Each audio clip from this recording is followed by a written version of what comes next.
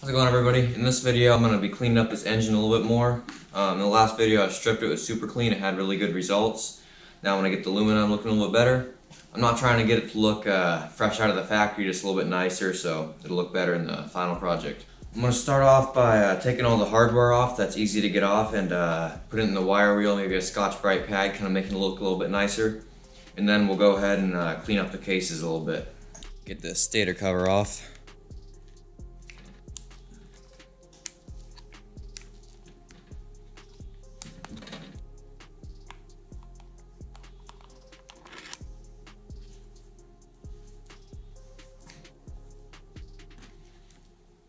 I'm going to go ahead and get these little cover screws off. Get the air boot Allen bolts out too. These are pretty crusty. Yeah, they'll clean up nice.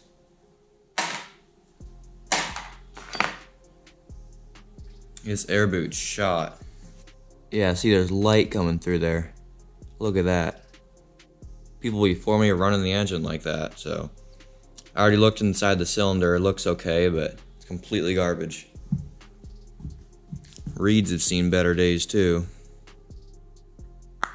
So that's what happens when you run your engine with a bad boot. Water in there. A little bit of dirt too. That's no good. Hopefully they didn't run it for long, but just to make sure I get that all out before I start it up. I'll take out the clutch cover bolts while I'm at it. I'm thinking of doing a mirror polish in this cover if I can get it there.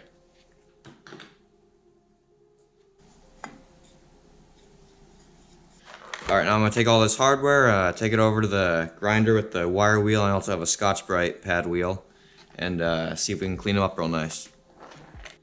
For safety, I have a mask and safety glasses, and I also have a pair of earmuffs.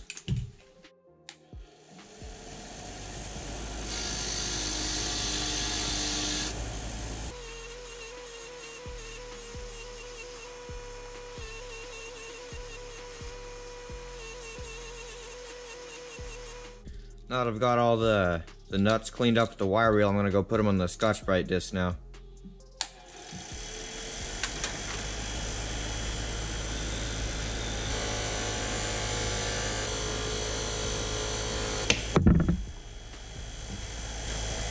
That's why you gotta wear safety glasses.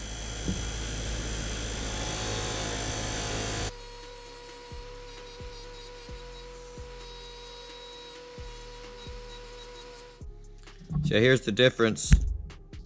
This is just a wire wheel, and this is with the scotch-brite wheel, so it gets it a lot more shiny. Alright, I still have all this hardware to do. I'm just gonna go ahead and do it and then show you guys what it looks like in the end. I'll give you a real good look at what it looks like now. Lots of rust, corrosion. Okay, so I got all the hardware in. Got it all clean, looking nice. Turned out really good. Now I'm gonna show you guys how I clean up the cases. So first off, make sure you wear a mask. You don't want to get all that aluminum dust in your lungs. Okay, now I like to start with scotch-brite because it's more of a mild abrasive, and you just really press hard and where it's not real dirty here. You see it's already starting to clean there. Doesn't really matter, like you can go like this, you can go like swirls, you can go one direction. Doesn't really matter here.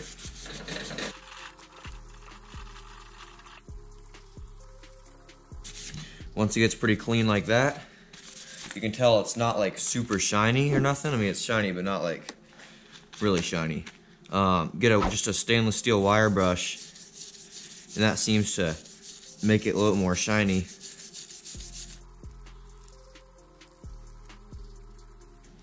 There, so that's the end result I'm looking for, but if you want really shiny, let me show you something. Get a buffering wheel and really make this shine.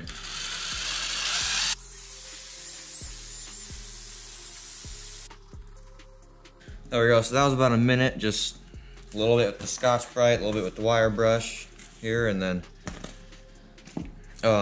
if you don't have wire brushes, you can just use scotch-brite, but it's just going to be a little bit more dull. Let's go another spot and show you guys again.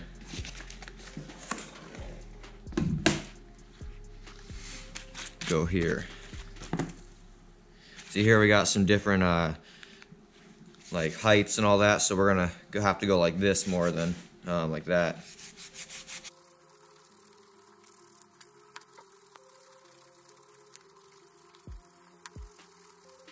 I'm gonna go with the wire brush now.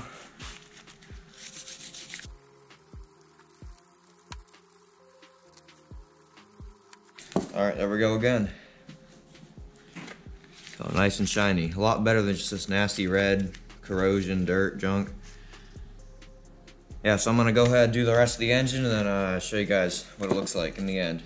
I'll also time myself so you guys can get a good estimate of how long it'll take. Well, I got it as good as I want it to be, and that was right around 35 minutes. So I got the bottom all nice. I mean, some of those spots are really tough to get to, so yeah, just the top here, the sides, got the cylinder pretty good. The front there. This is not the cover that I'm gonna be using. This here's the cover I'm gonna be using, and I just put that on there so I wouldn't get this all scuffed. I spent some time getting that nice and polished, so yeah, this will be the one that's going on here. So yeah, again, that's just, you know, wire brush, scotch-brite. I ended up using a little poker thing. I believe it's called a scribe, to kind of get in some of the small areas, you know, get a little bit of the dirt and corrosion out of there. And then I ended up using this just in some of the areas, but it didn't really make all that much difference. So yeah, you really just need a wire brush, scotch-brite, and some time, and you can make your engine really nice like this.